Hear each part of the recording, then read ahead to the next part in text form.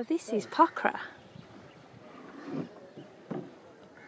And we thought this would be a good place to come to chill out. Yeah. After the trek. Yeah.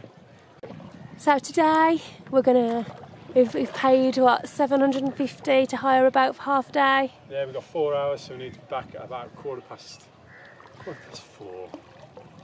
Chilling out on the water. What's this lake called? Phewa, or is that, if that's how you pronounce it, Phewa? A lot of people come to Pokhara to do the Annapurna circuit trek. Well, this side's like Annapurna mountain ranges, and if you look up there actually, that's one of the Annapurna mountains on the left, Robin. Oh yeah, snowy one. That's one of the Annapurna mountains. I'm not sure, there's like Annapurna 1, 2, 3, 4 or whatever. The one sticking out, the pointy one, that's Fishtail or Machu Picchu, with loads of people paragliding around.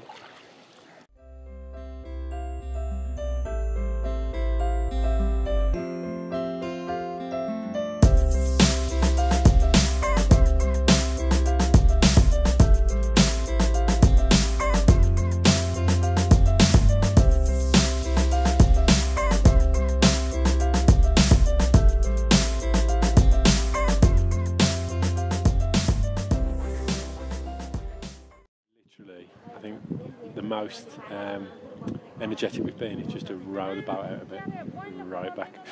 It's really nice, that Pokhara, isn't it? It's very touristy, really touristy, but in a nice way. So we're going to just sit here all day and relax in the sun?